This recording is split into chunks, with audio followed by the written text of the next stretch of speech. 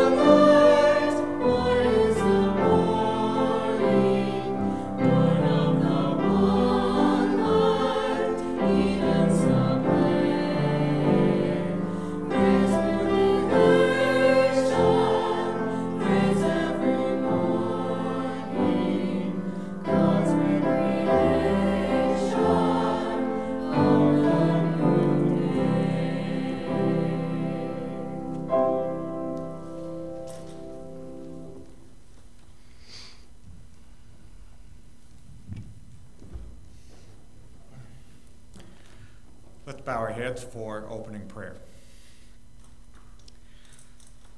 Father, it is good to come to the house of the Lord, whether that be the Ooltewah church here from which this program is being broadcasted this morning, or whether that be our living room, our kitchen, our bedroom, wherever it is that we pause to worship and praise you. Thank you, Lord, for the many promises you give us during times of uncertainty. And we think of Psalm 23, the Lord is my shepherd. Amen. We thank you that we have no reason to fear because you walk with us through that valley of the difficult time. Lord, we thank you that you came to give us hope, and that through Jesus Christ, the future is guaranteed, regardless of what twists and turns history takes. And this morning, we want to go on record and say, we trust you, Lord. Amen. Thank you for your goodness. We pray that you would pour your Spirit out upon Pastor Peter as he shares the word of life, that you would bless the word, that it might become the living word to strike us in the heart where we need to hear it. We pray that you would bless the Sabbath School lesson, the music, the singing. May it all lift up the Lord Jesus Christ, and may we be drawn to you this morning. John 12:32 says, if I be lifted up, I will draw all people to me. So please draw us. We love you so much. In Jesus' name, amen. Amen.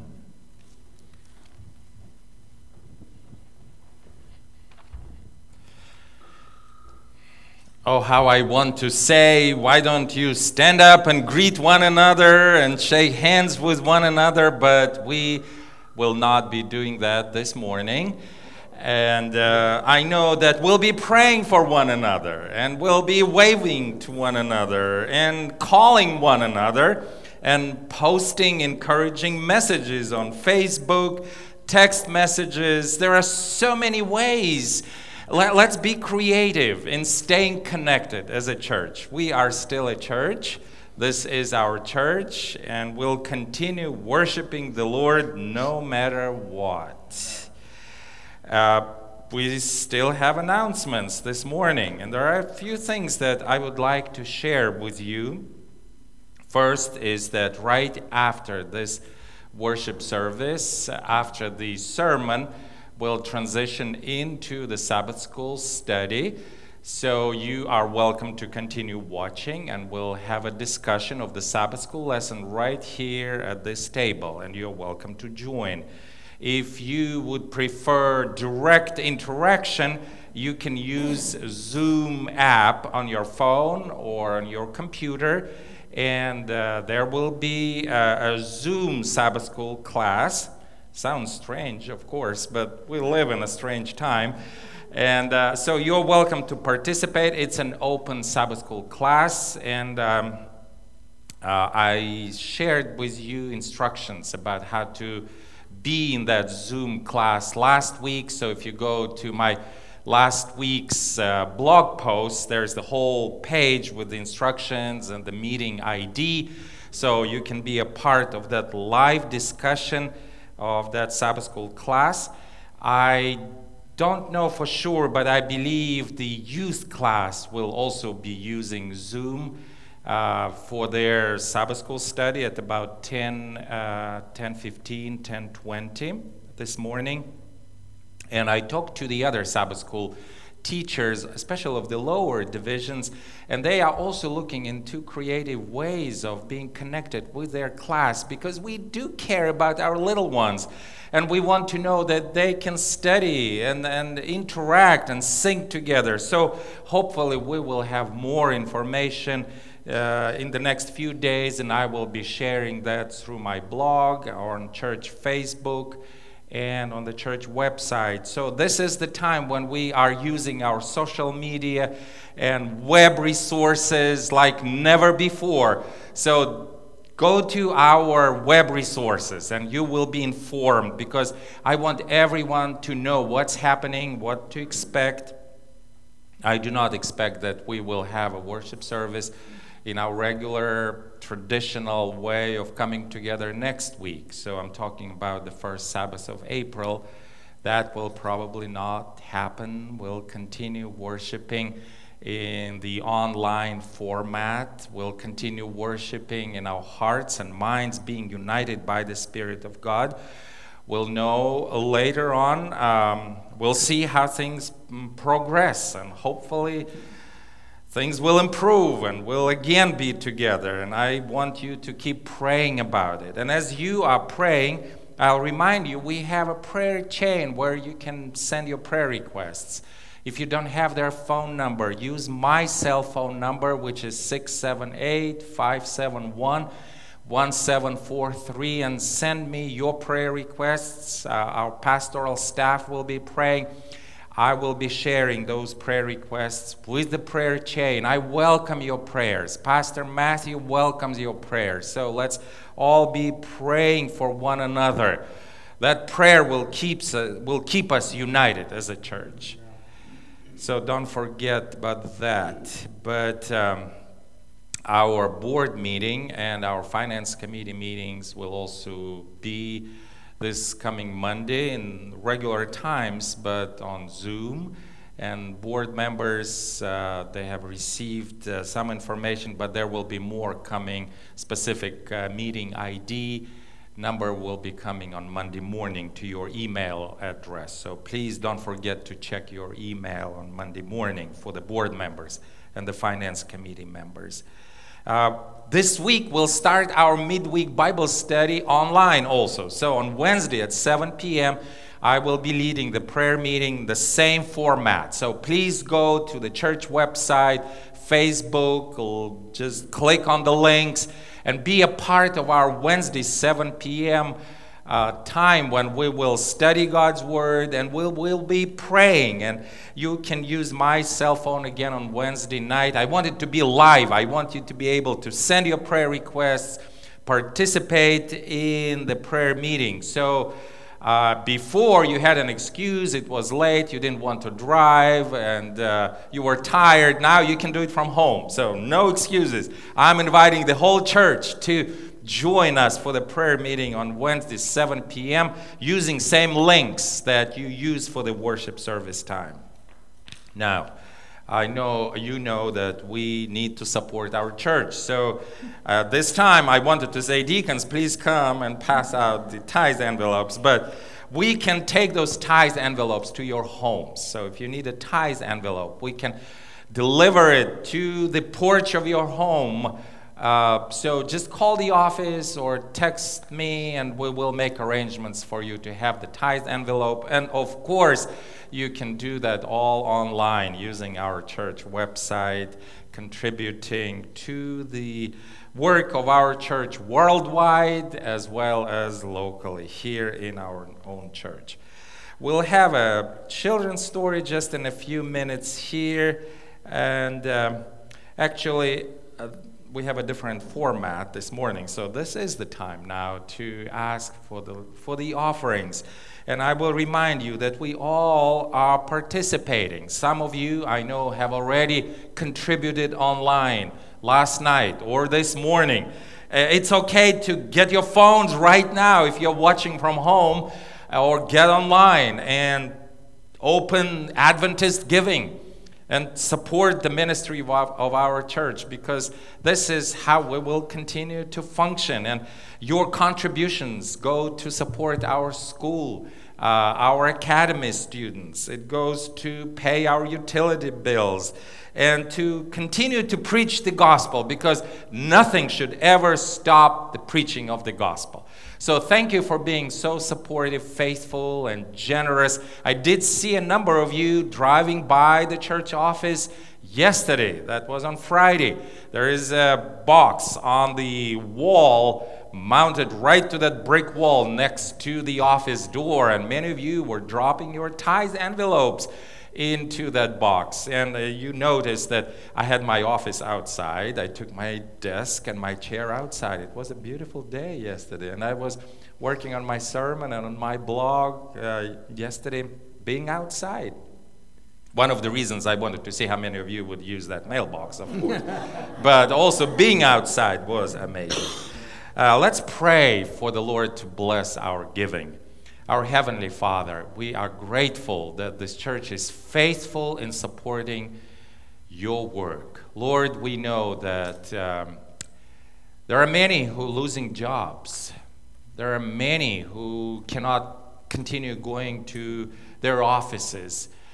But Lord, we know also that your work will continue no matter what. And if we have little, Lord, we want to bring whatever we have to support your work. If we have more, Lord, encourage us to contribute even more generously, because there are so many people today who need to find hope in you. Bless our church wherever they are, Lord. This is your church, and bless their giving and their support of the gospel proclamation in this world. In the name of Jesus we pray. Amen. And while you are contributing, we usually in the church here have an offertory, but we would like to sing a song here that we hope is a blessing, because Jesus says to depend on him. He says, depend on me when things aren't exactly right. And that's the name of this song.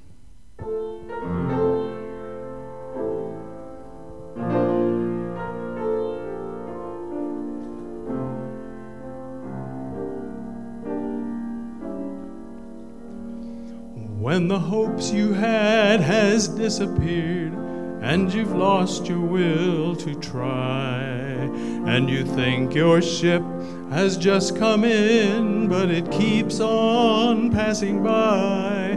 When you've almost gained the victory, and you've left the rest behind, and the marathon has slowed its pace as you reach the finish line, and you round the final corner, but you fall. Depend on me.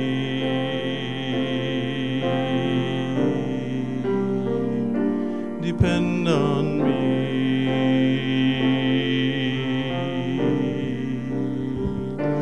Depend on me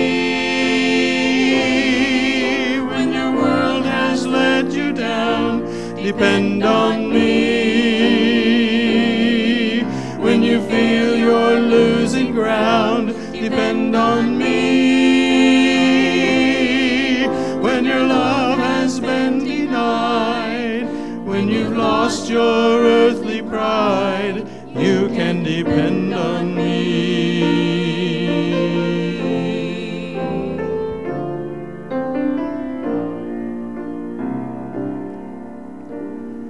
When your life is filled with emptiness, and your friends have said goodbye, and the hill becomes a mountain as your troubles multiply, when your trials get too much to bear, and you're standing all alone, and the feeling way down deep inside is the worst you've ever known, and you need someone to count on, but no one's there. Depend on me. Depend on me. Depend on me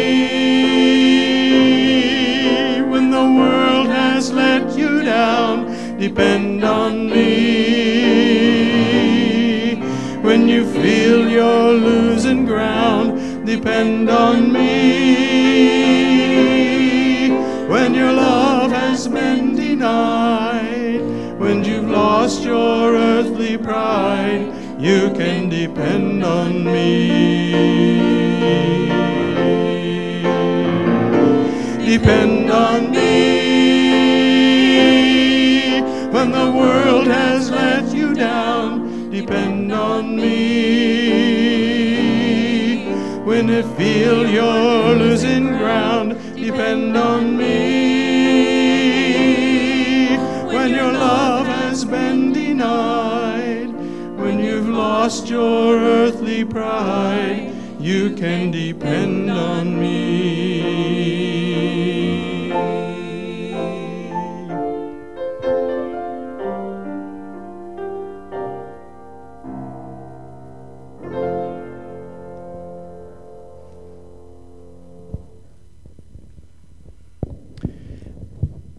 now we would like to invite you to sing with us. This is our worship through singing, and I'm very happy for a small group that's going to help out here. But I guess before we do that, we've got something special for the kids, right? All right. Remember, yes. our little ones, and parents, bring your little ones to your iPads, your computers, your phones. I know usually you don't want your little ones to be around your phones, but this may be the time. And now I will know that we'll have a great story, and Rhonda has something special to share with us.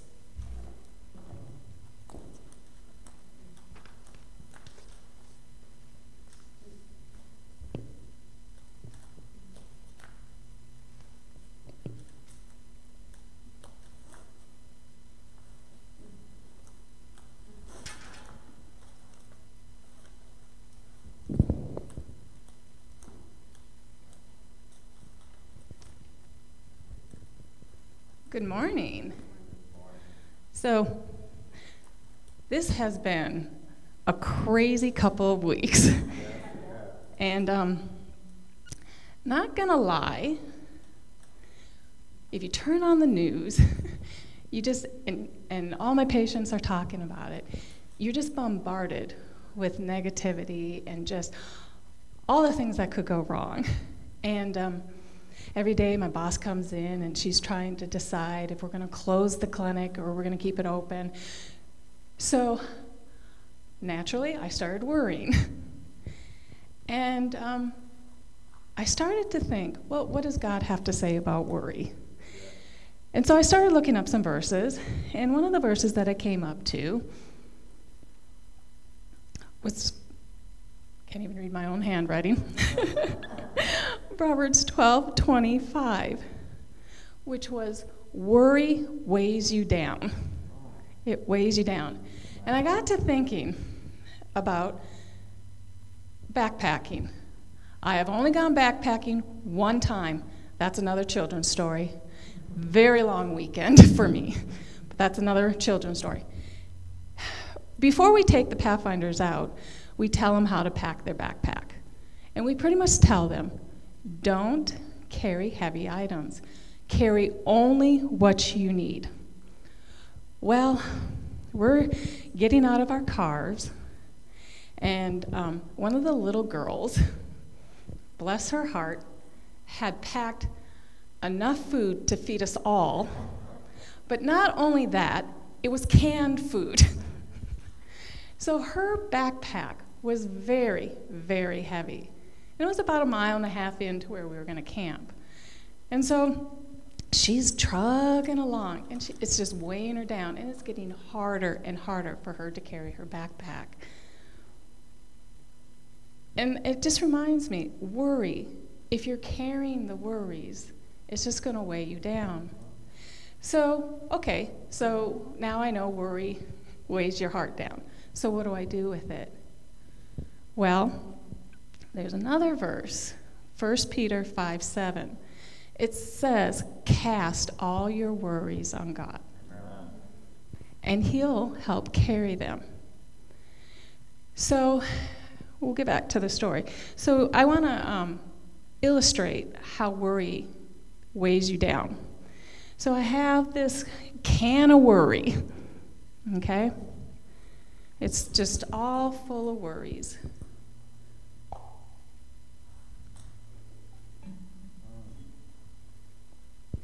And it weighs you down and it drowns you. But now I'm going to empty my can of worries and just give it to God, and He gives me peace.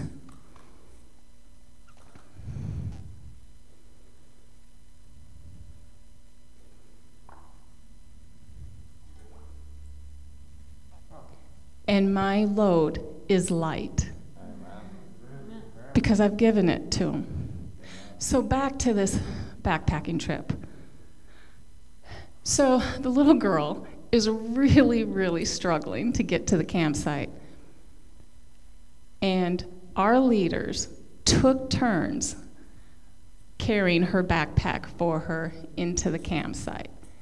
And that whole picture just reminded me how we can just give our worries to God, and he's going to carry them because he loves us so much. And I think it just fits so well with the song that we just heard, Depend on Me. Let's pray. Dear Heavenly Father, we thank you so much that you love us so much that you're willing to just carry our burdens and our worries, and we can give them to you and know that we're safe and you are going to protect us, and that you love us so much that your ultimate goal is for us to be with you, not to destroy us. Help us to remember that and give us peace during this time of uncertainty. In your name, amen.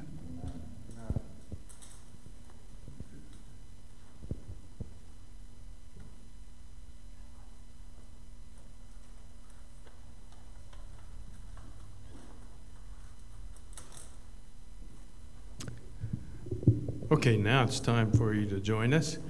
And if you have your hymnal or your hymnal app, we're going to be singing number 8 in your hymnal. And this song, we usually sing it at Thanksgiving time.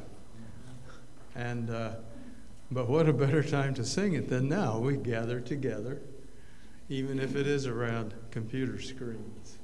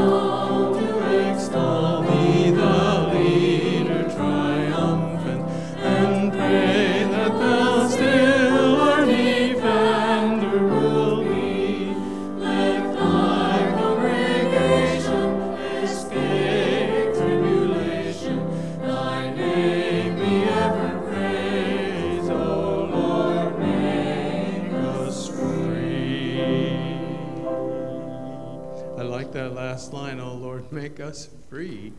We feel a little bit closed in sometimes, don't we? We're going to sing one more song, and we hope that maybe you know part of this anyway by memory. It's called Wonderful Peace, and if you turn in your book to 466, you'll find the hymn there, and we're going to sing stanzas 1 and 2.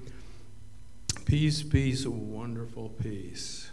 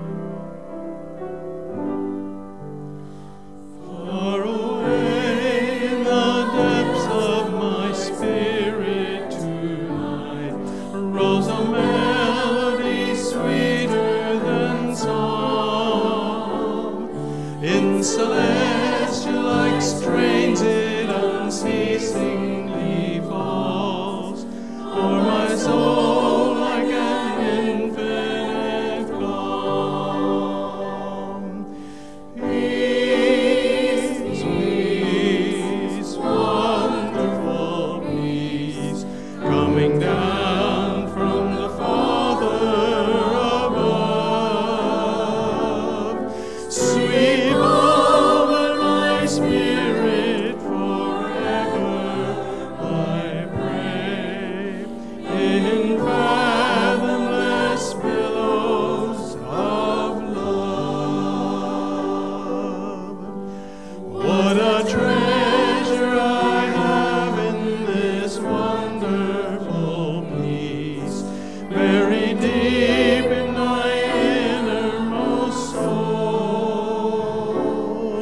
so secure that no power can mine it away, while the years of eternity roll.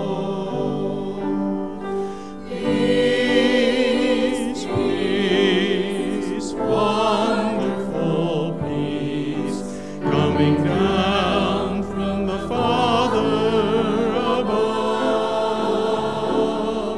Sweet over my spirit, forever I pray, in fathomless billows of love.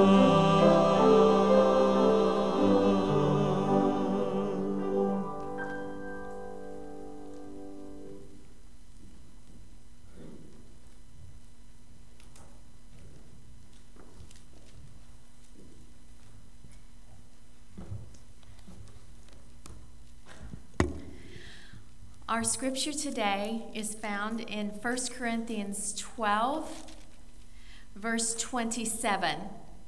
1 Corinthians 12, 27. Now you are the body of Christ, and members individually. Amen. May God bless the reading of his word.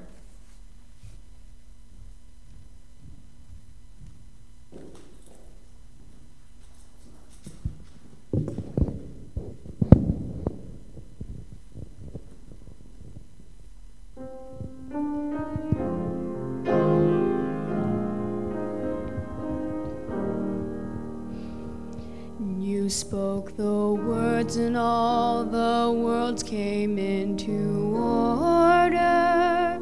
You waved your hands and planets filled the empty skies. You placed the woman and the man inside the garden. And though they fell, they found compassion in your eyes.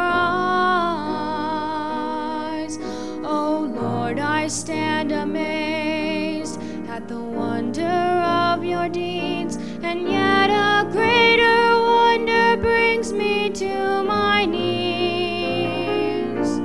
Lord, I praise you because of who you are, not for all the mighty things that you have done.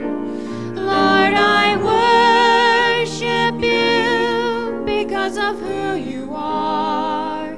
You're all the reason that I need to voice my praise because of who you are.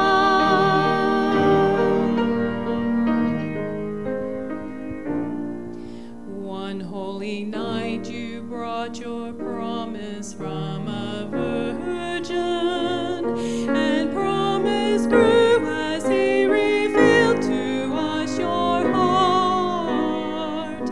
Enduring love displayed throughout his crucifixion, and in the dark you tore the grave and death apart.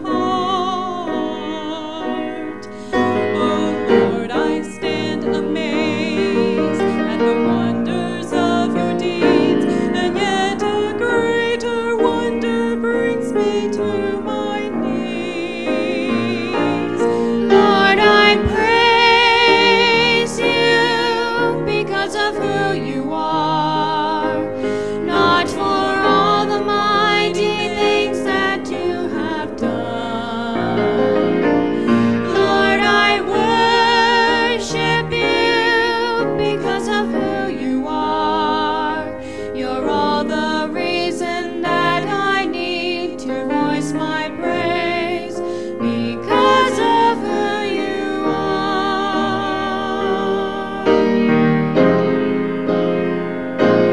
Lord, I praise you because of who you are, not for all the mighty things that you have done. Lord, I worship you because of who you are. You're all the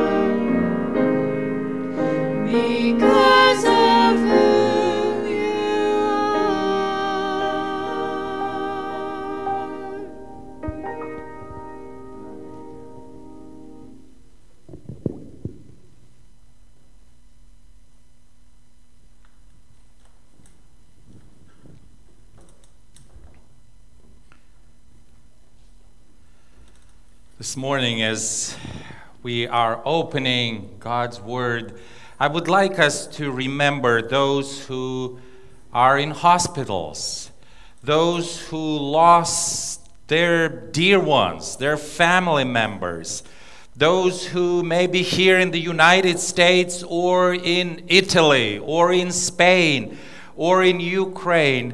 We know that this world needs a miracle. And we will pray that the Lord will give us the answer. It is very confusing. It is very strange. But I know God hears our prayers today. Let us pray. Our Heavenly Father, this morning as we are here opening your word, we pray, Lord, that you give us hope. Lord, give us assurance that you are still in charge, you are still in control. This is your world. Lord, we are praying about those who are infected with the virus. We are praying about those who are in the hospitals in Italy or in New York or in California or in Madrid in Spain or in Ukraine in Eastern Europe. Lord, all over the world, people are losing hope. And we want, Lord, to look at you and to hear your word and to ask, Lord, for the abundance of your grace to be poured out into this world. Give us assurance, Lord, that you're with us still today and with those that are suffering, with those that are struggling, with those that lost their income, lost their jobs. In the name of Jesus we pray. Amen. I have my phone with me, so if you have prayer requests, I invite you to text your prayer requests 678 area code 571-1743. We will be praying more. We'll pray after the message, and I know God hears our prayers and he's willing to answer.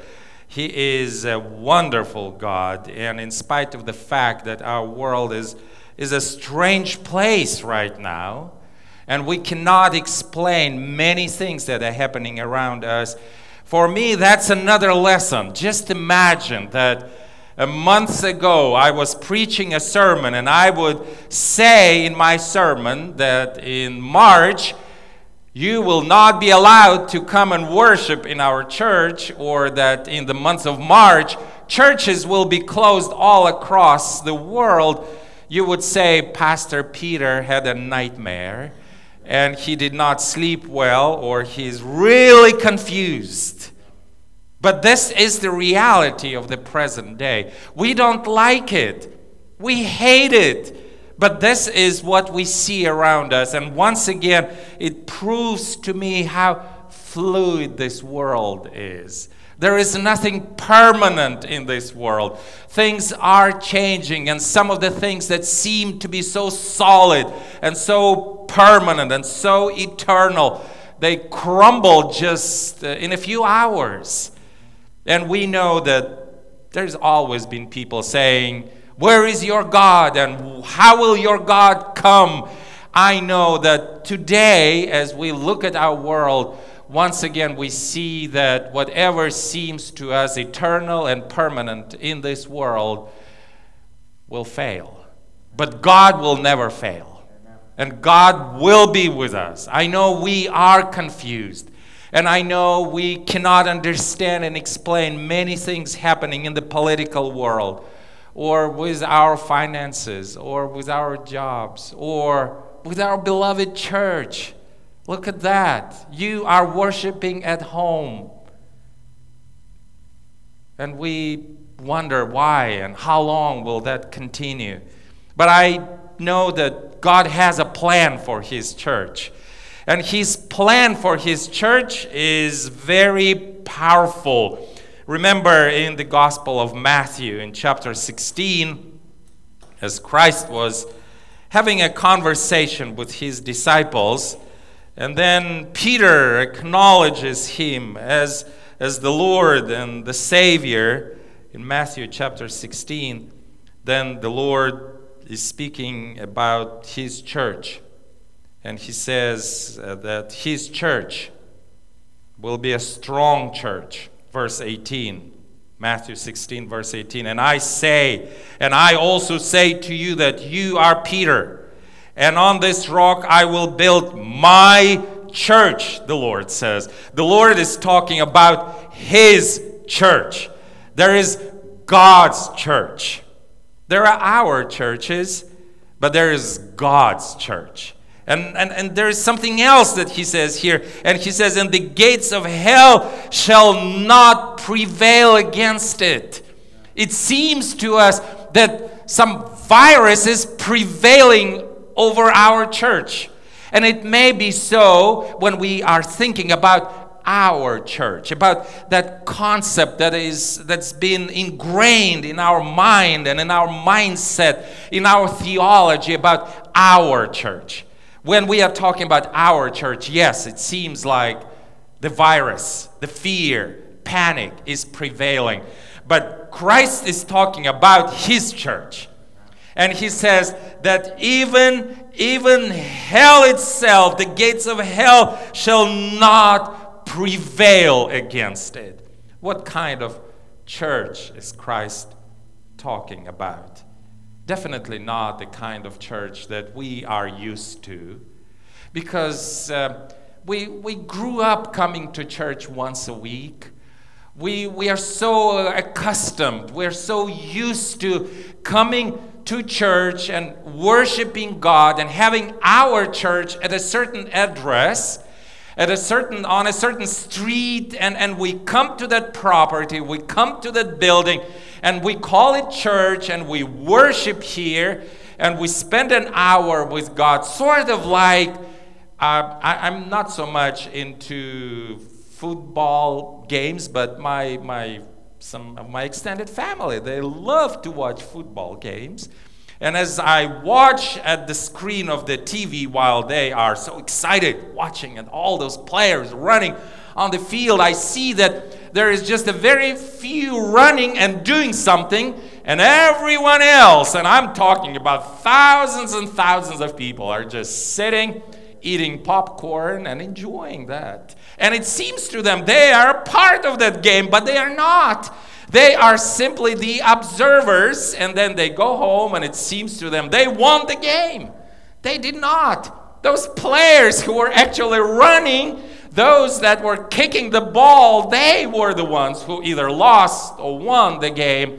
But we live in that culture when we come to church, and it seems to us we are participating in the ministry of the church when we are sitting on our comfortable chairs, having great friends around us, listening to wonderful music that is presented to us. And then as we finish the service, like all those fans of all those football clubs, we drive home saying, I've been to church. And that's not the kind of church that Christ is talking about. He says, my church will stand. My church will stand through the difficult times. My church may not be fancy, and my church may not have high ceilings or fancy walls or nice chairs or pews. And I've seen lots of churches where people worship in shacks or warehouses, and no air conditioning and no heating, and they come into those rented facilities. They come to a very humble place to worship. I was in eastern Ukraine not so long ago, and as I remember, I arrived there, we rented an auditorium for our meetings. Even that rented auditorium downtown on the 3rd floor with no elevator, no cooling, in the middle of summer was like what Jesus is saying, that the gates of Hades, that was like hell, basically. Sorry for saying it. It was so hot, people were passing out from that heat. But then the pastor takes me and he says, I want you to show you our church. And he drives me to a very small street there. And there is something sort of almost like in the ground, some abandoned old small warehouse, all ugly and looking so sad. And he says, we cannot afford a nice building. We don't have a nice church facility, but this is what we use as our church. And I was there with the pastor, and we prayed there. And I tell you, I could feel the presence of Christ right there in that ugly building, because Christ does not care about the structure. He cares about his church, which is way more than what we are used to see as his church. In 1 Corinthians chapter 3, here I see as Christ, through Paul, is helping me understand this whole concept.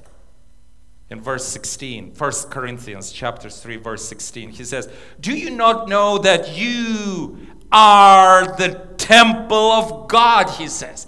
He's not talking to a congregation that gathered together, and he's not saying to them. He's talking to every believer individually. And he says, do you not know that you are the temple of God? And that's a totally different concept to what we are used to understand as God's church. And I believe we are at that point in the history of our world when we need to rethink our church. We need to look at our own life, our spiritual life, and to ask ourselves, what is church for me? What is church for my family? What is church for my ministry? And that's why Paul is making that very powerful statement. He's saying, do you not know? Have you not understood that you are the temple of God, and that the Spirit of God dwells in you? And if the Spirit of God dwells in you, that I am God's church. I am the church that God needs. And this is that spiritual body that is all over the world. We are concerned about the general conference of our church being postponed. We love when people come together, and we take pride in our Seventh-day Adventist church. We take pride in our institutions, and Loma Linda Hospital, and Andrews University, and Southern Adventist University, and our schools and academies, and all those wonderful buildings. But today, when they are closed, Christ is saying, you are my church. So when people are asking you today, where is your church? I hope when we hear the words of Paul from 1 Corinthians chapter 3, verse 16, we'll start saying, I am the sanctuary of Christ. I am the temple where God dwells. And I am here to do God's work. I'm here to continue the ministry. Because it is Christ, as Paul again in Ephesians chapter 2, verse 21, he is helping me see that this is not the church that I build. This is actually the church that Christ is working on. Ephesians chapter 2, verse 21. He says, in whom, that is in Christ, the whole building, he's talking about his body, his church, his sanctuary, being fitted together, grows into a holy temple in the Lord. So remember, you are the temple of God, and if you are the temple of God, that it is Christ who is building you.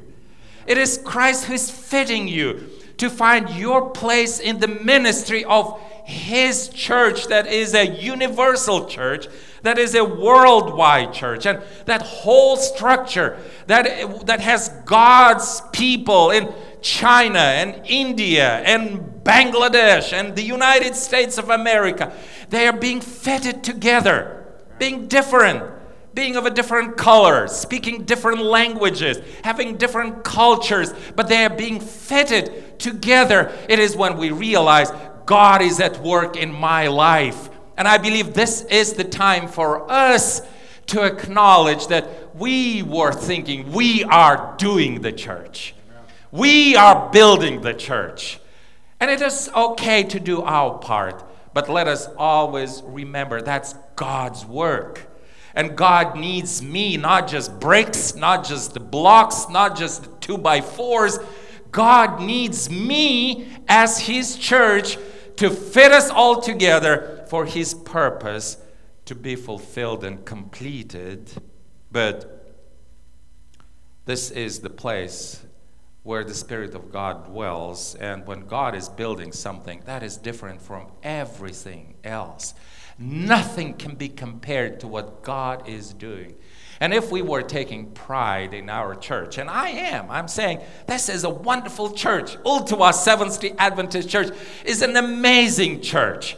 But now it is time for us to come to the Lord as individual sanctuaries that God is putting together, and to say, Lord, now we want to be your holy temple. Because what God is doing, it is holy always. It is different. It is set aside. It is nothing like anything we can do with our own hands. It is God's holy temple. Remember in 1 Kings chapter 8, verse 27, when Solomon is praying about the new temple that had been erected there, that amazing, that gorgeous structure. And he's praying to the Lord. 1 Kings chapter 8, verse 27. That's when he's asking an important question. Or actually, I would say, he is making a powerful statement right there. 1 Kings chapter 8. He is saying in verse 27, but will God indeed dwell on the earth? He says, is earth enough for the presence of the Lord? Can it fit Him? Behold, heaven and the heaven of heavens cannot contain you. How much less this temple which I have built? He's saying whatever God is doing, it is different from anything that we can do, and there is no way that we can contain God in our pretty nice church that we keep for ourselves. And that's the time for us to realize we've been living with this idea that we need to just come together and keep God to ourselves in our pretty nice church and contain God by our church, because the world is evil, the world is suffering, there's so much sin and there's so much darkness in the world. Let's quarantine our God in our church, because we don't want God to see the ugliness of this church. So we keep God in our sanctuary, and it seems to us we are doing a good job by keeping God within the walls of our churches. And then we keep God to ourselves. And it seems to us, yes, we are good with God, we're good with one another, we all look okay in the eyes of the Lord. And this is our haven, this is our shelter. We come to our church, we worship God, we spend time with one another. But then we need to go into the real world, and at that point, we sort of want to leave our God in the walls of our church. And we do a good job by keeping the Holy Spirit within the walls of our church. But then when we go outside, we sort of are saying, God, you keep my chair. God, you warm my pew, and I will come back, we're saying to the Lord. I will come back the next week, and I will worship you again. But Lord, I'm glad you are here, but now I need to go into the real world, into my life, and do my job, and to do all my responsibilities that I have. But I will come again. And for us, that became church. That became the whole idea of church. When we come for 1 hour and when we leave the church behind and go into the real world. That's not the kind of God, and that's not the kind of church that I want us to have. Because Solomon is asking God, can this church contain you? Can the walls of this church contain you? And now when we are crying that our churches are closed and we cannot worship together as a congregation, I believe this is the time for us to realize that God is in this world. God is in the hospitals. He is in the emergency room. He is in the homes of those who lost their income and lost their job. He is in our communities. And that's where He needs His church. That's where He needs me as His sanctuary. And if anyone these days asks you, where is your church, Peter? I want to tell them, my church is my home address. My church is my life. And then I know there will be startled because, again, that mindset of our day and our time. If you say, my church is in my home, they see that as a cult. They see that as something so strange. If you talk about a nice building, a nice structure, then it's fine. But if it is in your heart, in your life, in your family, that sounds so strange. But let us show to the world that we are the temple of God, that we are that ecclesia that was the early church. And actually the word itself, that Greek word ecclesia, initially the whole meaning was someone called out, someone who is called out to go out. And I'm sure Christ loves to be out. So this is the time to let Jesus out of our church building. Let Him go into Ooltewah. Let Him go into Collegedale. Let Jesus finally go into our neighborhoods. Let Him go into our subdivisions. Let Him go into our offices if they are open still, or when they will open eventually. Let Jesus be out there with us because we are the called out ones. As His church, we are called out to go into this world and to shine, and to bring the light, and to bring the salt, and to be where we are needed more than anything else today. We are called out to be where the need is. And I believe this is the time. This is high time for us to rethink our church and to say, God needs us where darkness is, because that's where we need to shine. God needs us where the suffering is. There are so many confused people around us. And it's so easy to start a conversation. And that's why not only we are being built by God as His church, not only that we are His church in our hearts and minds, but as again in 1 Corinthians chapter 3, verse 9, I see that Paul is helping us understand the philosophy of God's church. Now he says, if you are the temple of God, if you are His sanctuary, 1 Corinthians chapter 3, verse 9, he says, for we are now, what? We are God's fellow workers. That's what he says is you are fellow players in that football game. Not just the observers sitting and watching the game. Now, Paul says, it is time for us to be the ones running with the ball. It is time for us to go into our communities and to say, we are the co-workers with Christ.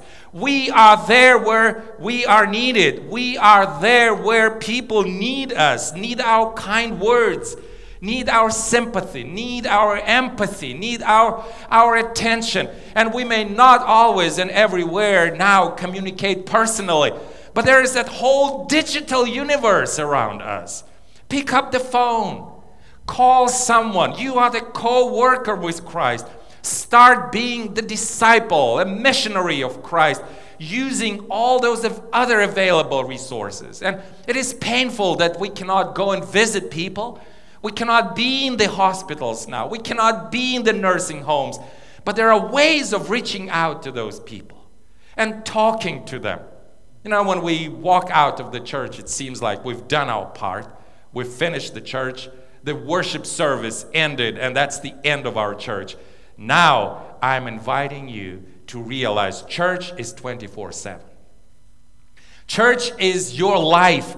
Church is what you do as co-workers with Christ, with God. Because, again, Paul says, you are God's field.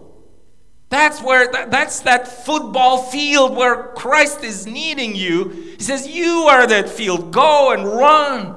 Go and do the work that needs to be done. You are God's building, he says again in that same verse.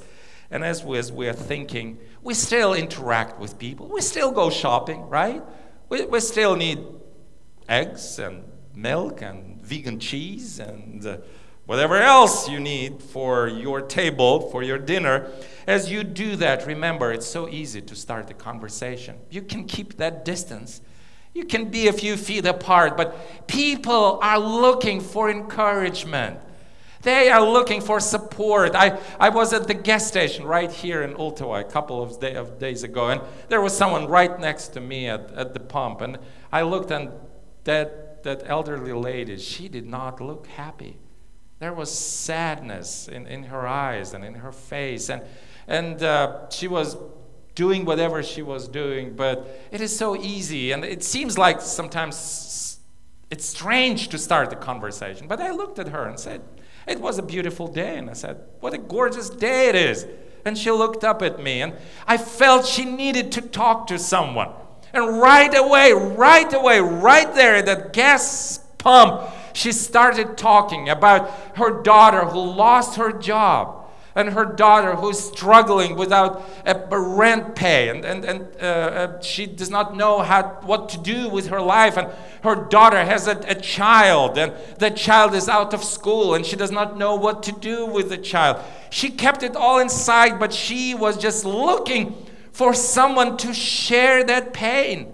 She knew I would not solve her problems. I'm not the president of the United States of America, or not Putin himself, but she just needed a human being. She needed to talk to someone, and I offered to pray. I could not hold her hand, but we prayed. She was at her pump, and I was at my pump, and we prayed.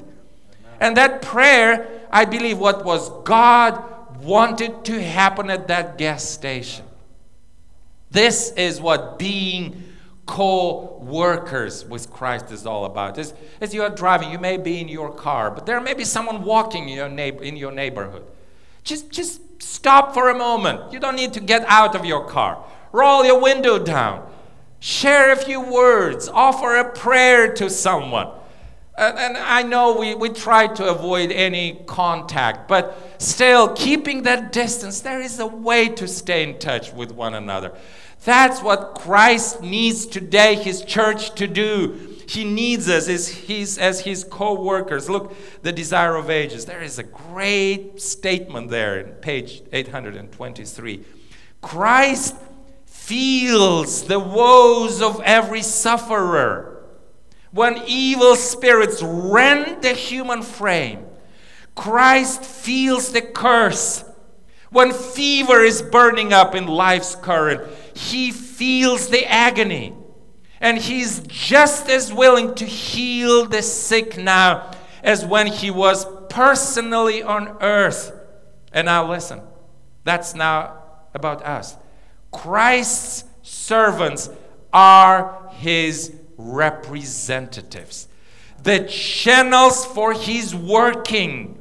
He desires through them to exercise his healing power. That's what being a church is all about. Stop crying about the church being closed. Go into your communities and offer whatever you can offer. There may be someone needing groceries delivered and just left on the porch of their house. Or someone needs a card mail saying, I pray for you. Or someone needs a phone call. Someone needs a smile. Someone needs a wave. There are tons, there are billions of ways to minister to the needs of those who are suffering today. Christ needs us as his co-workers. He needs us as his representatives. so that the aroma of Christ's presence would be known. It's great when the church is known for its music. It's wonderful when the church is known for its programs and activities or for its awesome building. But also in 2 Corinthians chapter 2, verse 15, Paul says, For now we are the aroma of God. That's what our community needs today. That's what our families need today. They need to feel that aroma of Christ's presence around them.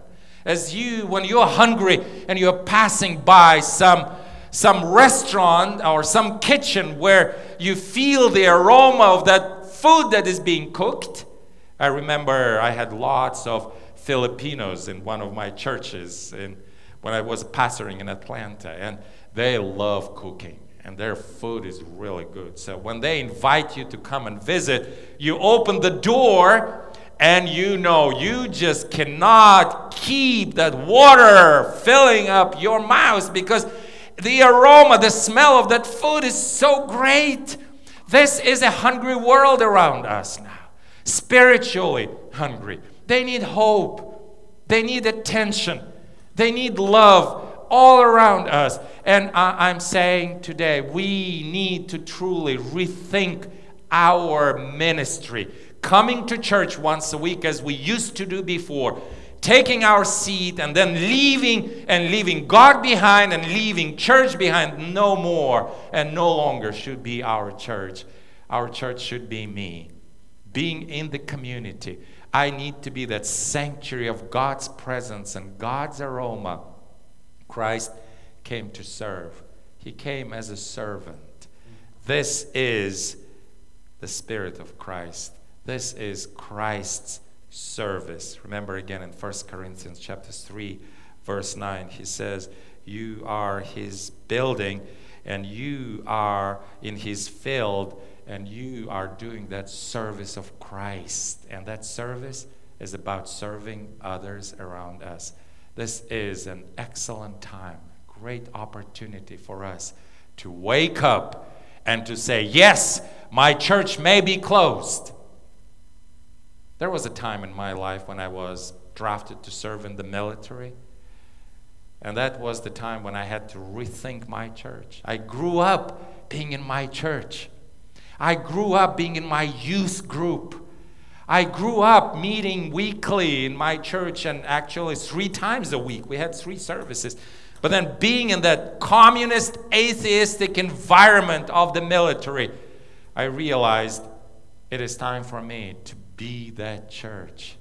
It is time for me to allow Christ to share the gospel, to preach the gospel through my life, through my example, through my words. For 2 years, this was my only church. The church, the sanctuary, the presence of the Spirit in my life.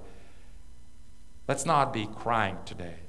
Let us open our eyes, look up, and realize there are ways that God is waiting for us to explore and to start being creative in our ministry as His church, as His sanctuary, as His holy sanctuary, as His encouraging and blessed sanctuary, as His church in our homes, for our family members, for our spouse, for our children, for this whole community around us. It is by God's power and by God's grace we can do that. And we'll be praying for one another. I know I've received lots of prayer requests. And keep sending those prayer requests. Send them through the day. We'll be sharing them with the prayer chain. This is how we'll be supporting one another. That's how we'll stay together. If you've been watching the broadcast this morning, if you've been a part of this digital service, send me a message also. I'll be sharing it with the church next week. Send me a picture.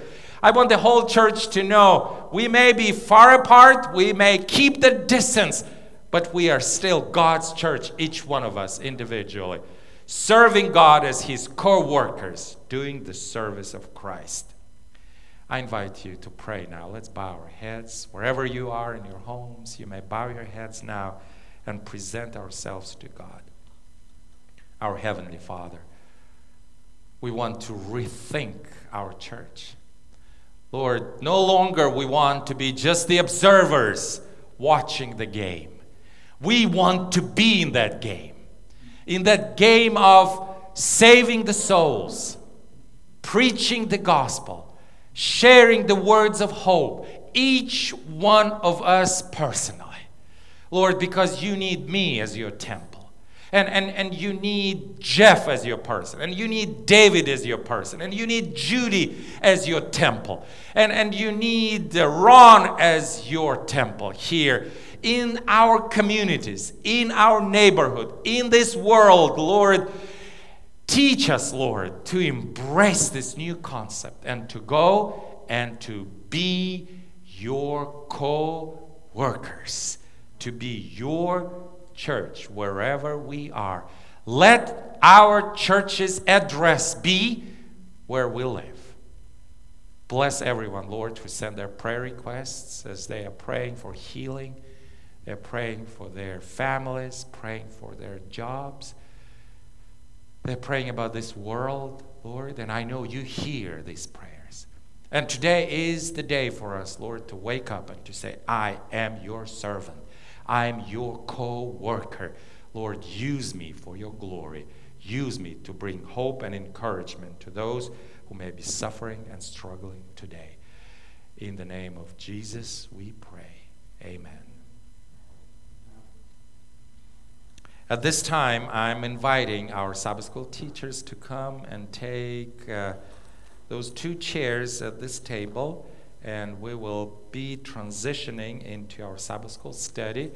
I do see, even as we are finishing the worship service, many of you are still online, many of you are watching, and praise God for that. So Jeff and Ron, I know Ron will join us in a moment. I will ask for the microphones. Could we use this microphone? We will give them the mics that they need, and we will worship God. And God bless you, those who participated in the worship service. And please continue to study through the week.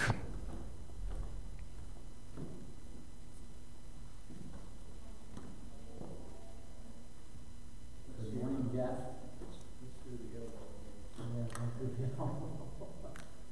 That's right.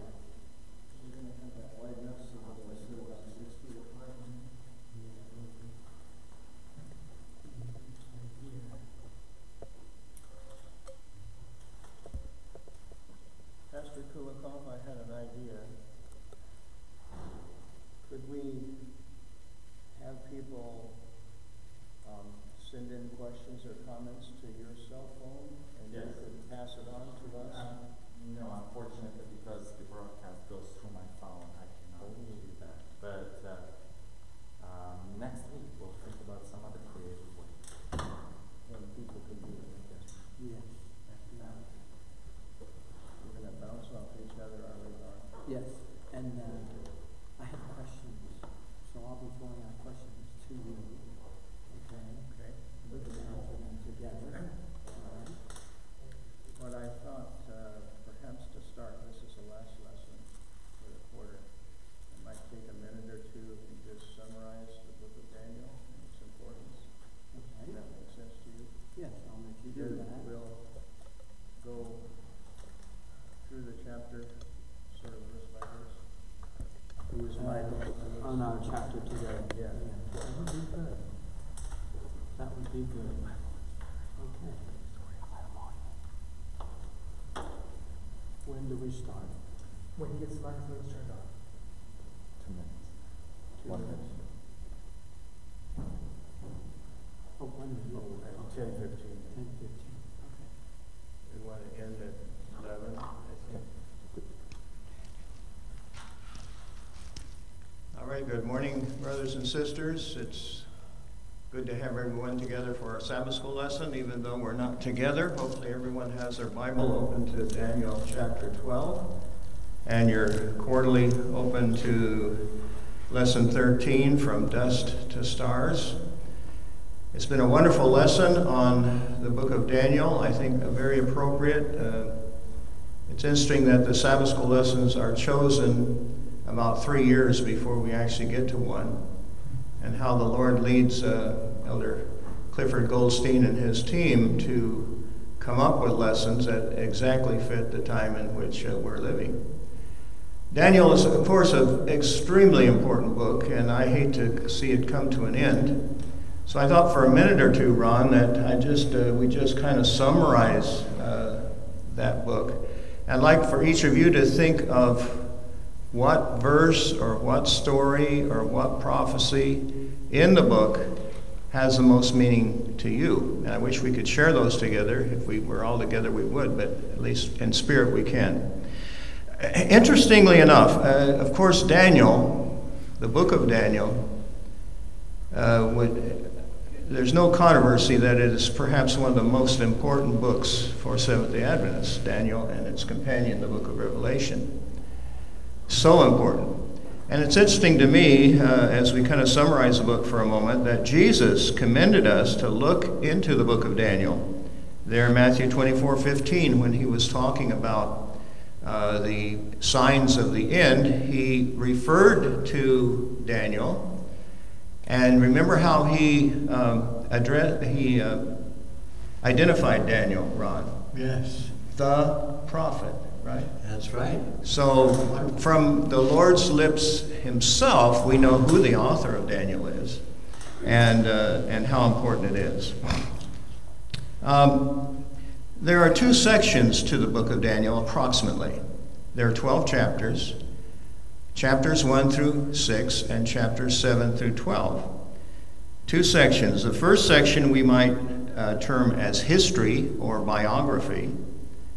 And the second section, prophetic, although we know Daniel 2, of course, is an extremely important prophetic verse. Something else I thought about was,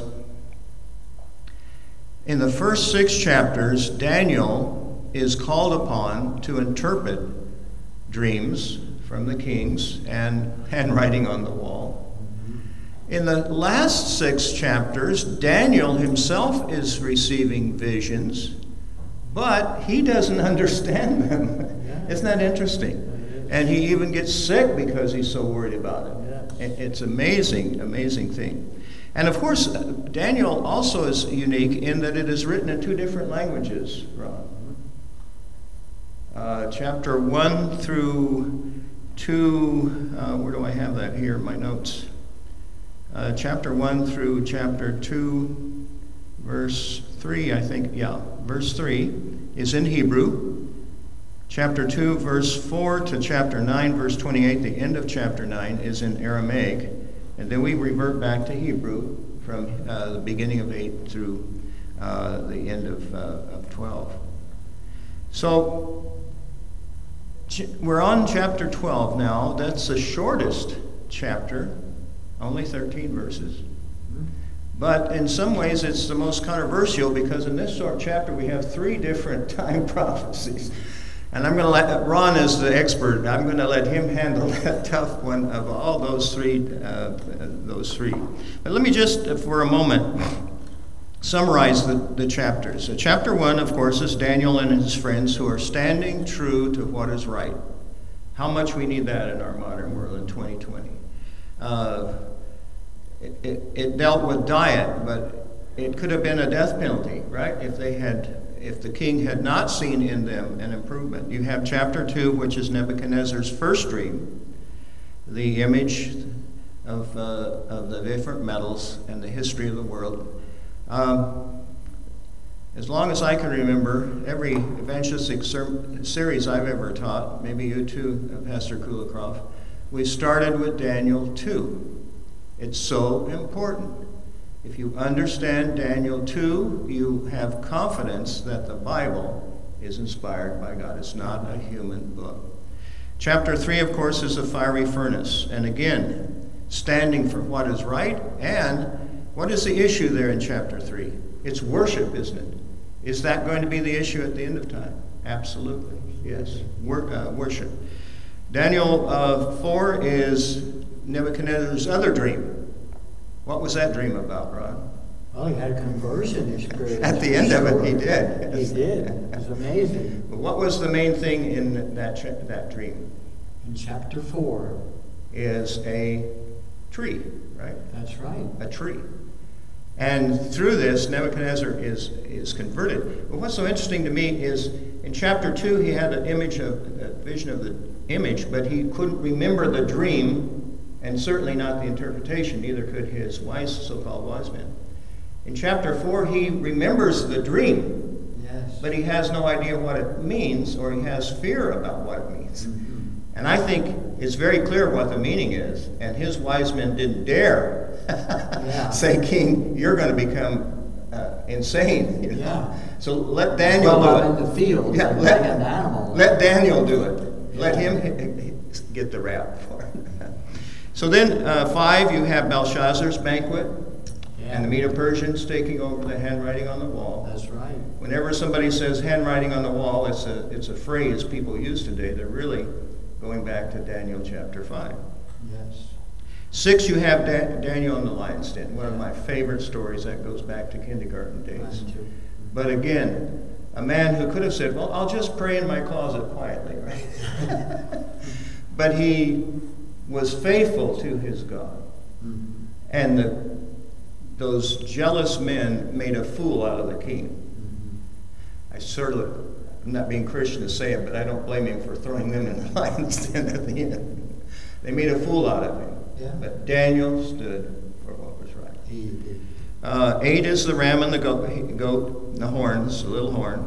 Daniel 9 is Daniel's wonderful prayer. It reminded me of Jesus' prayer in John 17. We don't have any record of sins that Daniel committed. I'm sure he was a sinner. We're all sinners. But he identified himself with his apostate people in his prayer to God. It was a mediatorial incarnation kind of a prayer. Then you have the vision. I can't even read my own handwriting. The vision of the man in 10. You got the kings of the north and south in 11. I like to skip that one because that one has some difficulty to it. But God's people delivered. You have some questions, Ron. I do have some questions. So, and the folks that are watching us today, it would be wonderful if we could just interact with each other. But I'm going to interact with our brother Jeff here, and so I'm just going to go through some of these questions, and we can just kind of answer them. Okay. So my first question is, what kind of stress is coming upon the nations of our earth? Have we ever had this kind of stress prior to this time of Earth's history? What are your thoughts on that, brother? Well, chapter 12 begins with Michael and with this time of distress or time of trouble that has never happened before. Mm-hmm. And Pastor Peter talked about the coronavirus issue this morning. I don't think it's one of the 7 last plagues, do you, Ron? No, I don't think. But I think that it's a wake up. It's a wake up call. It's a prelude to it. Yes. We know there's a time when we cannot buy or sell, right? That's right. Right now, if you want to go buy a suit, could you do it? You can't. No, you can't. If you want to go to a restaurant with your friends and eat, you can. You can't do it. Now, fortunately, good things about this is even the bars and the sporting events are closed, but if somebody wants to go to the bar and drink, they can. But that's right. But that sets a precedent, I think, Ron, for a day when there may be a law that says, okay, nobody went to church back in 2020. Now only this group that's not cooperating with it, we will put a law that they cannot worship. Yes. It's about worship again, isn't it? It is. In a sense. It is. So, yeah, a time of trouble such as never has been. Yeah. I'm only 76 now, so there's a lot of life I haven't learned about yet. But I've never in my life been through an experience that we're having right now. Yes. And maybe you would say the same. I never have. This is something new. And it happened so quickly, right? It did. A month ago, the stock market was the highest it's ever been. Now it's heading toward the basement. Gasoline in some places is under $1 a gallon. Who could have thought about something like that? You know, people running to and fro, and suddenly they're not running to and fro. Yes. Right. So I think what we're living in right now is a prelude to Daniel 12, and what Daniel was saying here in the first verse, don't you think? I believe. It's not a 7 last plague. No. God is going to bring those. And the interesting thing is, in Egypt there were 10 plagues, weren't they? The first 3, God's people were involved in them too, but the 7 last plagues in Egypt only went on to the wicked. The 7 last plagues we're going to see are only on the wicked. Right. So this is not, we're agreed this is not one of the 7 last plagues. That's right. All right, your next question. So, okay. Anyway, we're told that Michael, Yes, the great prince, will rise and stand up. yes, And we're told that he will protect a certain group of people. yes. What people? Who's he talking about? Well, I wonder first, who is this Michael? Yes, that's a good question. Who is this Michael? Who is this Michael? Sharon and I visited a young man in a maximum security prison in Colorado. We're the only human beings he sees other than prison guards. And he studies his Sabbath School lesson every week. And he had this question for us recently: who is Michael? So I told him, look at Sunday's lesson for this week. Yes. And then a lesson 2 or 3 days ago also dealt with Michael. Michael is who? It's Jesus. It's Jesus. Jesus Christ. The Now, Son how of do God. you explain that when it says he is an angel? He's an archangel. Well, he's kind of like the head of the angels, more or less. He was chosen to be a leader of the angels. That's right. Well, an angel means messenger. Mm-hmm. So there are heavenly angels that are created beings. They're different than us human beings. Right. We can be angels when we go and visit someone or Yeah. put a sack of groceries on their front porch or give them a phone call or write them a note. But Jesus is the ultimate messenger between earth and heaven, isn't he? That's right. And to answer your question specifically, in the first 11 chapters here in Daniel, a heathen king is the focus. Mm-hmm. Here in chapter 12, verse 1, Michael stands up That's right. for his people. That's right. And Michael is the one who stood up for Moses there in Jude 9. Remember? Right. Disputed. Devil says, no, Moses is my man. Michael, the prince, says, no, he's my man. Right. And Jesus will stand up for you and me just like he did for Moses. But I watched Doug Basher last night on the Sabbath School Hour, and it's very interesting. He said when a judge stands up in his court, he's not ready for more testimony. Yeah. He's ready to make a judgment, right? Sure. And he had this illustration.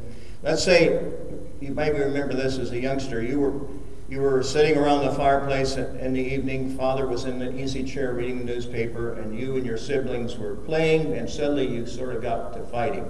Now maybe that didn't happen to you. No, But it happened I'm to sorry me. to say we fought. And Dad puts the newspaper down and he says, if you don't stop, I'm going to get up. Yeah. And they knew that if Dad got up out of his easy chair, it meant there was a judgment time, which might mean a switch or a belt or something. That's right. So when Michael here stands up, Yes. he's saying, it's enough, devil, That's right. of fighting my people, of killing my people, of pressuring my people to follow you. The book of Daniel here is like the rock in chapter 2, isn't it? Yes. It comes and destroys the rest, and God sets up his eternal kingdom. So, And God's people are those who follow the Lamb. Michael, Yes. the Son of God, you know. Yes. And those who truly love him. And those who are willing to stand up for what is right. And those who will be faithful to the very end. Those are God's people, and he will protect them.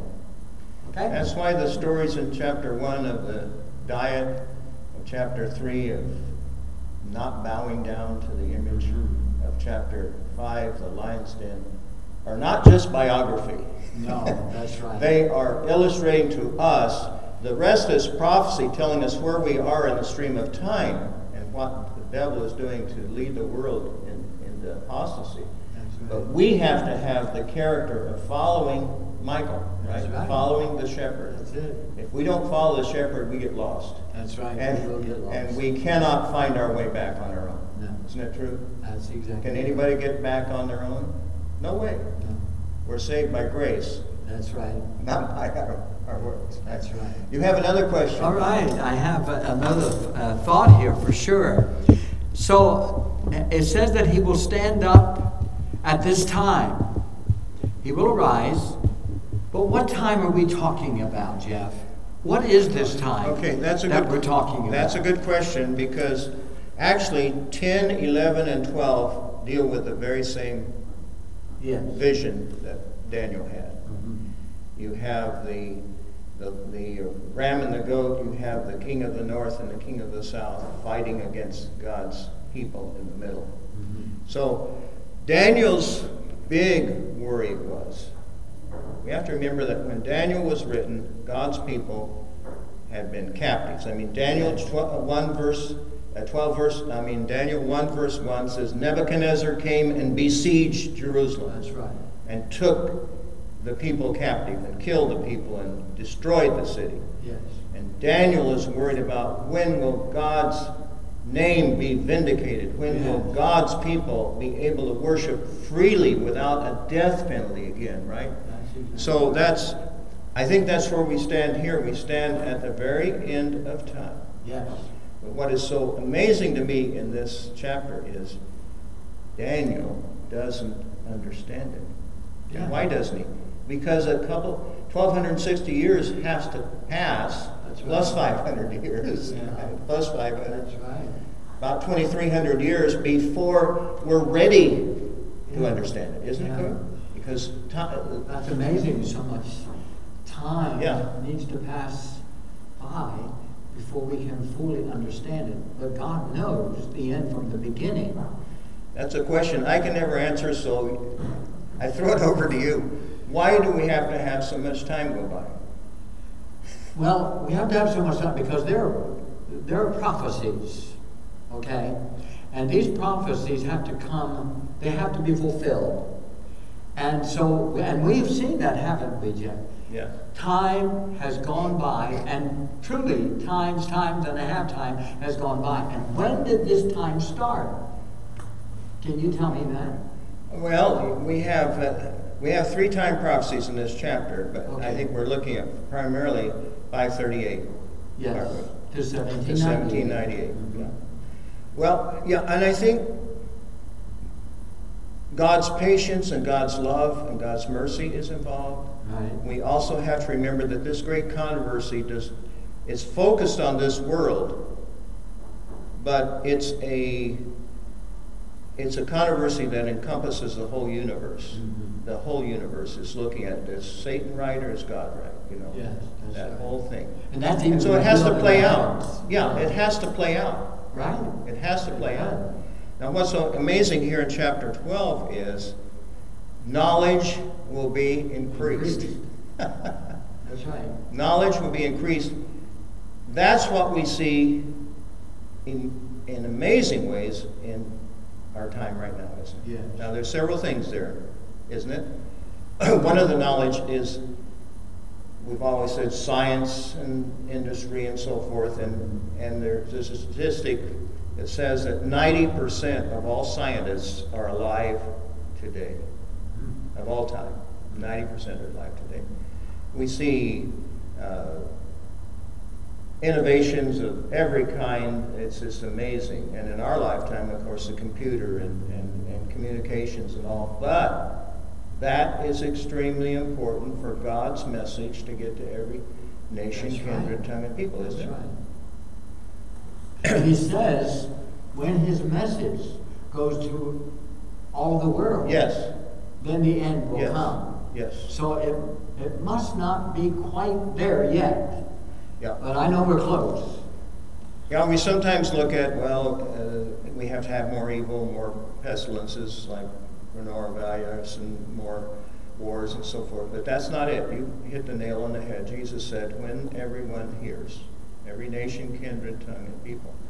And today we have that. Mm-hmm. I do some work for Adventist World Radio. We reach into the most unreachable countries of the world, the Arab countries, the communist countries, and others, with radio. Mm-hmm. People can listen with earbuds in their ears because, believe it or not, there are countries today where, just like in Daniel's day, if you were caught listening to Christian material, or if your father finds out you have embraced Christianity, you may be dead. That's right. That's true. That's right. We have 3ABN, we have Hope Channel, we have all these other wonderful ministries that are getting behind locked doors in apartment buildings where nobody can go door to door. As we, 50, 60 years ago, they sold filler brushes and everything door to door, didn't they? You can't do that anymore. But you can still get to the people, which is the basic point.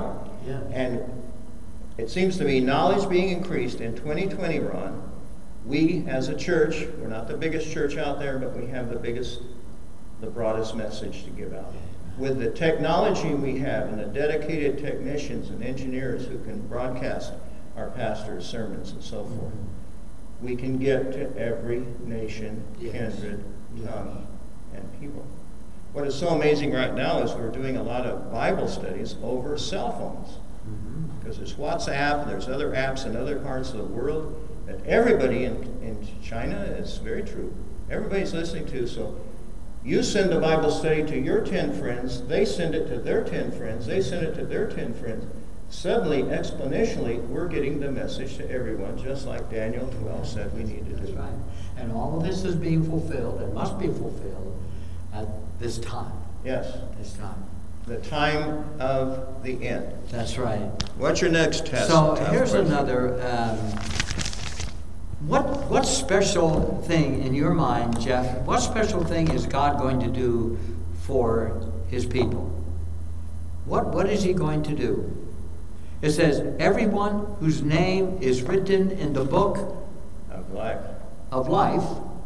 Yes. And that's Revelation 3:5. Yes. Everyone whose name is written in the book of life will be what? Will be delivered. Yes. Amen? Yes. God's people will be delivered. Now, we mentioned the book. So what is the book and how will these people be delivered? How is God going to deliver His people? Well, the book and books of heaven is an interesting topic. Mm-hmm. When we were kids, we understood that very well because all kinds of material was recorded in books. Today it's recorded on computers. Yeah. So we might say God's computers. Yeah. But anyway, we understand from our computer age that the federal government has every one of our names and our Social Security number and our history and everything else. They have all those records. So does the credit card company and everybody else. So certainly God has. And it's so amazing that God knows our name. Isaiah says He's written our name on the palms of His hands. There's scars there for what He did for us. So God knows us. And there's another book, of course, Ron, too. Okay. The book of life and the book of death. Yes. We want our names in the book of life. Absolutely. And what we see here, I think, in trying to answer your question, Daniel was worried about being delivered out of Babylon. Sure. We're going to be delivered out of Babylon. Babel and Babylon have always been a false human system to take the place of God's true system. Yes. And we're going to be delivered out of it. Yes. That's what Daniel 12 is telling us here. That's right. We want our names written in the book of life, because in the book of life, the sins that may have been recorded against our name, which are many, have been blotted out. God's whiteout is His blood, isn't it? That's right. They're gone. Forgotten. They're in the depths of the sea. The devil tries to get us to remember them sometimes. We are to remember God has forgotten them. Why are we still? Yes, that's right. Yes, that's right. So, and then do you have a question about this, the resurrection? Yeah. Well, that is an interesting it one. says that everyone whose name is written in the book will be delivered. And when we come to the thought on the resurrection, let's talk about that for a moment, the resurrection. And we want to be in the resurrection. Yes. Or unless we're going to be translated, Yes. you know, and that's a possibility. But nevertheless, it's important that we be a part of the resurrection, because what exciting thing is going to happen when the time of the resurrection comes? It says He will call our names, right? Yes. From the dust of the earth, and we will rise. The dead in Christ will rise first, and we which are alive and remain will be caught up together with them to meet the Lord in the air. Yes. Wherefore comfort one another with these words. But what an exciting, fantastic day that is going to be. Well, there's something interesting here in this resurrection that's recorded here in chapter 12, verse 2. Yes. There's two aspects to this. There's a resurrection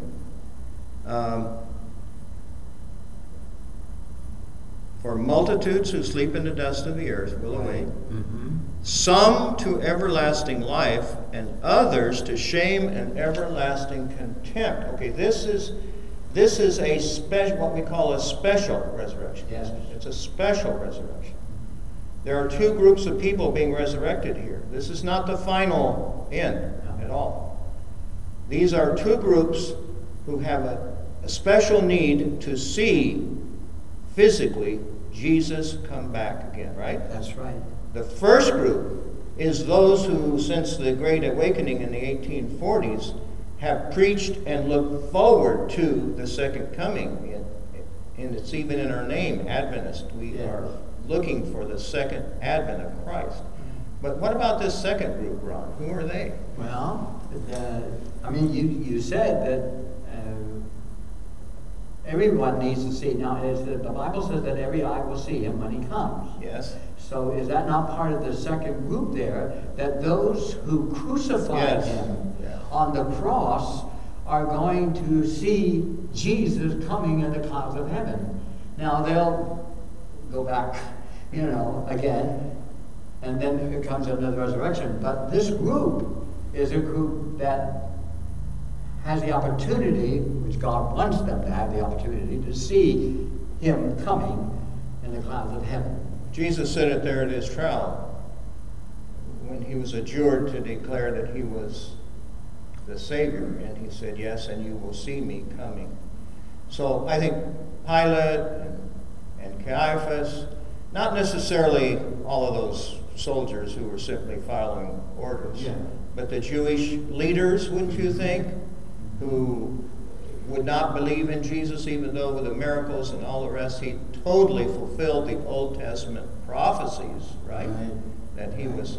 They're going to see Him, like you said, but they're not resurrected to eternal life. They're resurrected to death. They're going to, at some time during that Jesus coming, they're going to be destroyed again by the brightness of His coming, don't you think? Yeah, they cry from the rocks and the mountains. They fall on them. Revelation chapter 6. But they are going to be witnesses, because it was in a courtroom that Jesus was condemned unjustly. Right. And this is a courtroom scene here too. Michael stands up. That's right. But this is a courtroom scene where we're not giving evidence anymore. Mm-hmm. We're receiving the opinion, the judgment of the judge. Yes. Right? That's right. So, this is amazing. Even though this is the smallest chapter in Daniel, it's got some really heavy stuff in it. Yeah. Absolutely. Absolutely. In Daniel chapter 12, verse 3 there, it says these words, those who are wise shall shine like the brightness of the firmament. I mean, the heavens are going to light up when Jesus comes. Yes. No question about that, with all of His millions of angels coming with Him. Shall shine like the brightness of the firmament. And those who turn many to righteousness like the stars forever and ever. Yeah. So, I guess we're all going to light up, but in a sense, like the stars. But what a glorious day. Well, it's the title of our lesson this week, From Dust to Stars. Yes.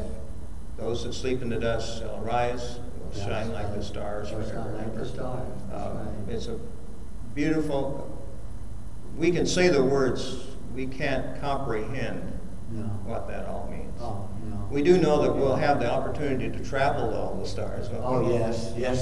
In a sense, we will be, we wouldn't say stars like Hollywood stars, but we're going to be exhibit A's of God's grace, aren't we? That's right.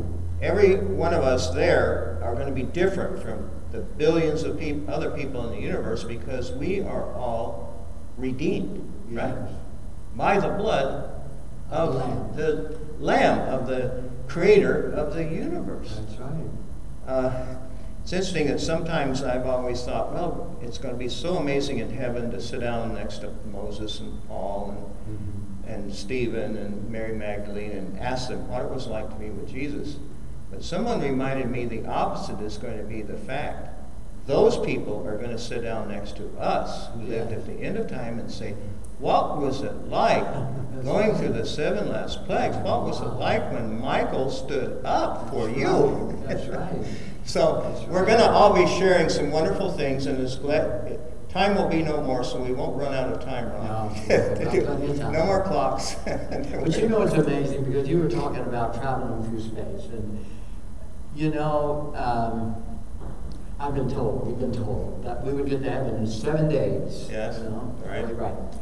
And in order to do that in 7 days, we would have to be traveling, because the open space in Orion is 9 quadrillion miles away, okay? I mean, it's a humongous number. Yeah. But we're going to be traveling, and we're going to have to travel many times the speed of light. The speed of light, 186,000 miles per second, okay? We're going to be traveling many times that number in order to get there in 7 days. What an exciting time going through space. And all of those constellations, by the way, tell the story. You know, every constellation tells a story of God's plan to save you and me forever. Amen. Even those fellows who like to speed around in Corvettes and so forth, it's not going to be anything like that at all. That's exactly right. You have, how about, let me ask you a tough question, Ron. Go ahead. How about this business of this book being sealed? We touched on that a little bit ago, but why is Daniel sealed? Yeah, why? Because he was told, seal up the books until the time of the end. Now I have a question back for you. So, have those books been opened yet? Do you think? Absolutely. Since 1798 is the time of the end beginning. Yes. We see the great Advent movement in the early 1800s. All over the world. It wasn't just in America. It wasn't just in New England. It was all of South America, Europe, all over the world. This book began to be unsealed. And to unseal Daniel, you have also unsealed Revelation. The 2 books, you know, that wonderful book by Uriah Smith, Daniel and Revelation. That's right. The 2 books explain each other. And of course, you need Ezekiel, you need Isaiah, you need the Psalms, you need a lot of other books. But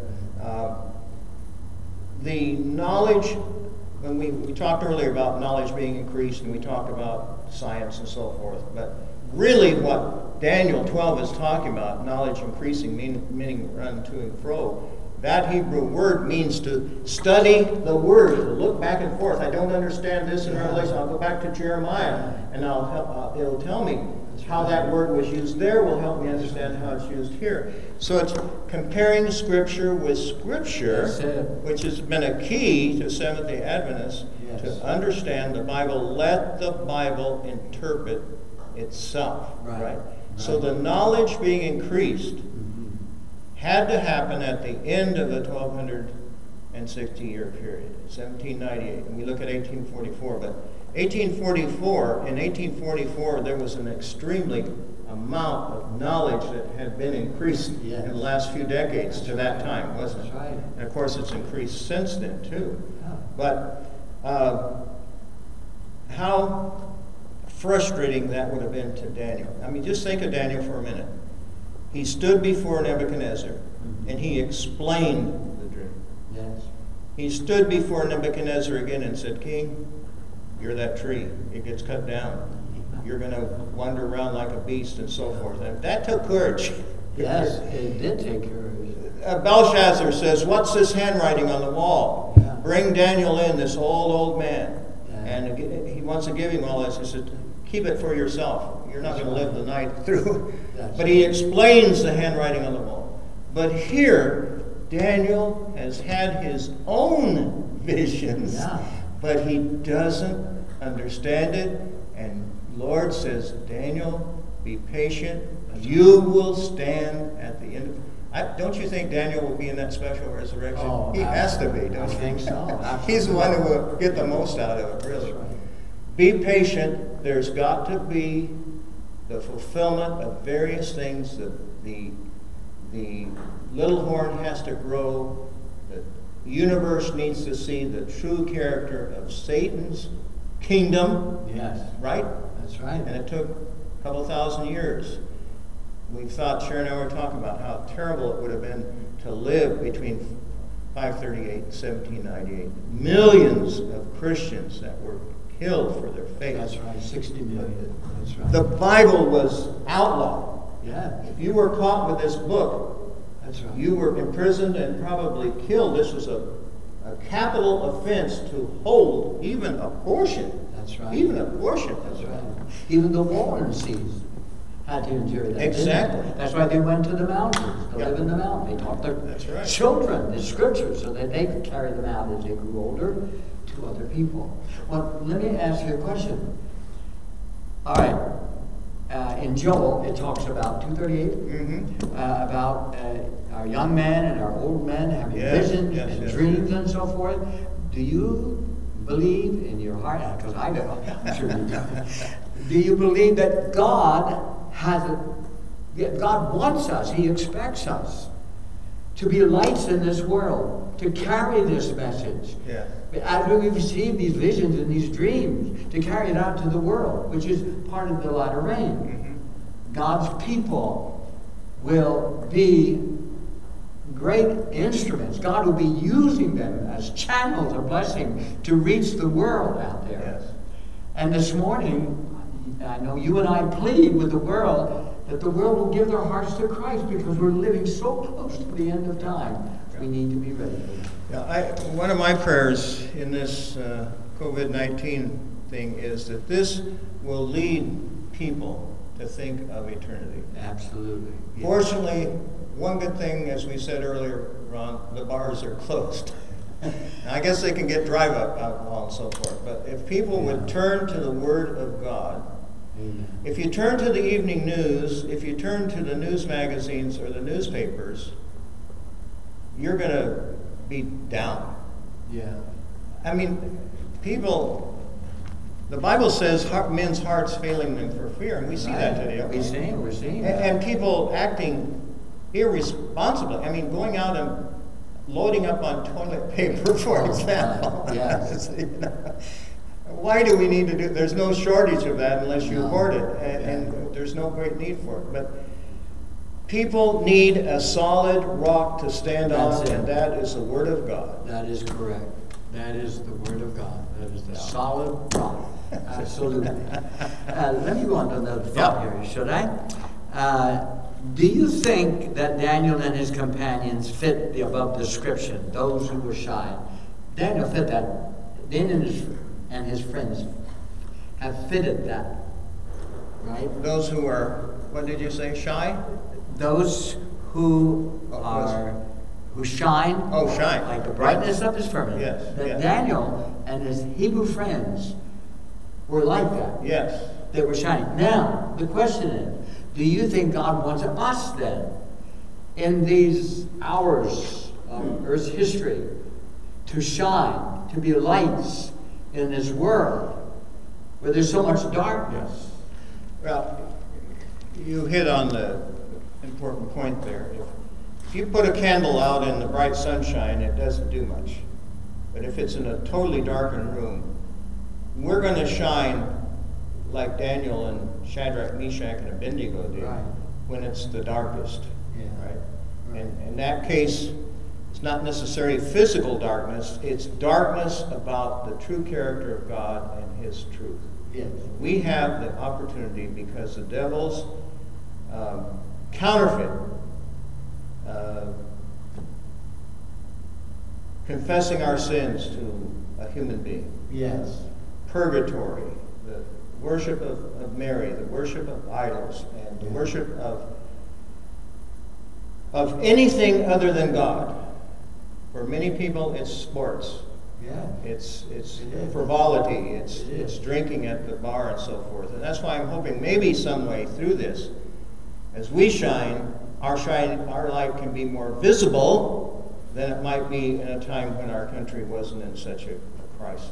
Yeah. Now, the question also is, if God wants us to shine as lights in the darkness, as you mentioned, and the time will come, there'll be a time of trouble such as never was upon the face of the earth, but God's people will be delivered. Now, should we not have had some of those experiences in our life prior to that time? Yes. When we have gone through experiences where we had to stand up for what was right?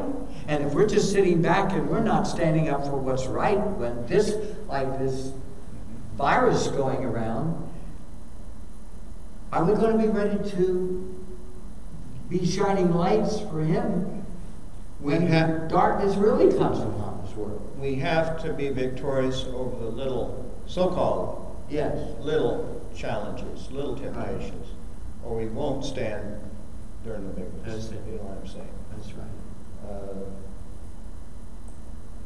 We see that so often in Scripture. Judas, the Lord worked with Judas, probably harder than any other disciple. Yes. And Judas would let that greediness foment in his body until he came to the point of something he would have never wanted to do.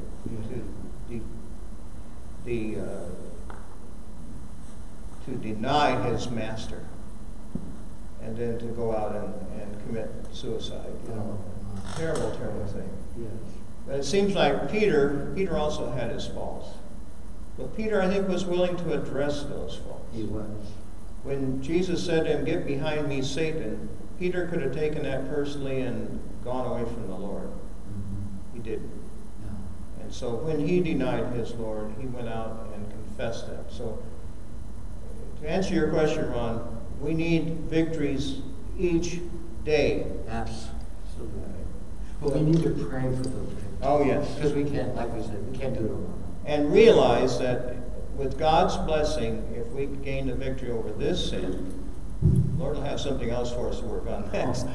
But it's giving us strength. It's strengthening our spiritual muscles, just like exercise strengthens our physical muscles to do more in the future. Amen. Now, our time is drawing near, as you can see on the clock in front of us. But what have we not hit here? Let's see. Let me go through some of my notes here. We have the 12. Let's say a word about this. The 1335 and the 1290 years. Okay. Doug Batchelor had a chart last night, and I was wishing we had that chart this morning. But the 1290 is 30 years more, and that goes back to 508 when that starts, and that is when Clovis became king of France, of the Franks, and converted to the Catholic faith. And that set it up for 538. And then the 1335 bring us down to 1843. That's just before the cleansing of the heavenly sanctuary. So, and there are different views on this. I think, to me, our lesson makes the most sense about these. We have to remember, Ron, from our history, that God gives us prophecy so that when it happens, we will know. That's right. When we start saying, well, I think this is going to happen down here, or the Lord's going to come in 2026, or something like that, we're in deep trouble. We shouldn't be sending time. We should understand it as best we can, compare Scripture with Scripture. So when it happens, that's what we've seen in this whole book closed until the end of time, 1798, and this great expansion of knowledge about the book of Revelation, about the book of Daniel, and their commingling to help us understand. So yes, those 3 time prophecies, and then this wonderful last verse. But for you, God is talking. Michael, God is talking directly to Daniel. Go your way till the end. You will rest, and then the Lord didn't say you're going to heaven right now, did he? He said you're going to sleep, you're going to rest. Right. And then at the end of the days, you will rise to receive your allotted inheritance. Isn't that beautiful? Now, when Joshua led the children of Israel into the promised land, they each had their allotments, didn't they? Yes. Their parts of the land. Here, God is saying to Daniel, you're going to have an allotment, Daniel. Ron, you're going to have an allotment. Jeff, you're going to have an allotment. You're going to have your mansion. Maybe we can live next door to each other. Yeah. That'd be great. But we're also going to have a place in the country. That's right. We'll like that too. But it seems to me the Lord is saying, be patient, Daniel. And we forget sometimes, here's the patience of the saints. Here are they that keep the commandments of God and have the faith of Jesus. Amen. The patience is a very important part of that.